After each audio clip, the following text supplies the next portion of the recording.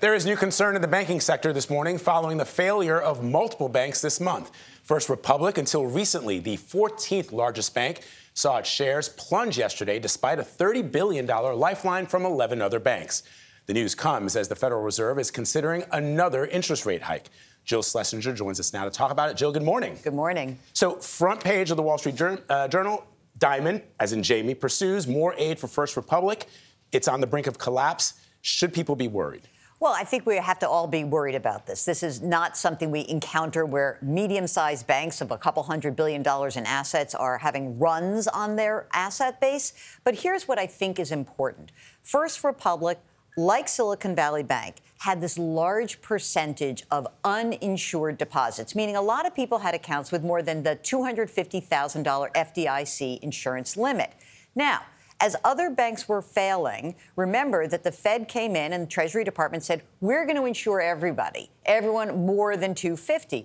But they haven't made that similar announcement for other banks. That means that despite 11 banks putting $30 billion into First Republic, $70 billion has left that bank this month. And I think that that's what's cause for concern.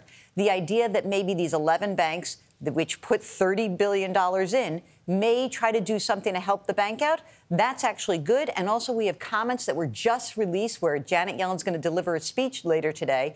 And there is sort of an implicit comment that she put out that said, hey, if other banks that are systemically important run into a problem, we're probably going to backstop those folks over $250. All right, let's talk about the Fed, which is meeting today to decide whether or not to raise interest rates again. Will they? What are you hearing? Well, the idea here is that inflation still remains high. OK, we know that. And the Federal Reserve is very clear they need to fight inflation. The inflation rate, 6% year over year. Now, the problem is with the instability in the banking system, a lot of people are saying, hey, go on pause, just wait, chill out for a meeting. The problem is, I think that if the Fed were to do that, it sends a signal that they are spooked about what's going on. And if we are really believing that this is mostly about confidence and we need to shore up confidence, I hear that the most likely path for this two-day meeting is a 0.25 percentage point increase.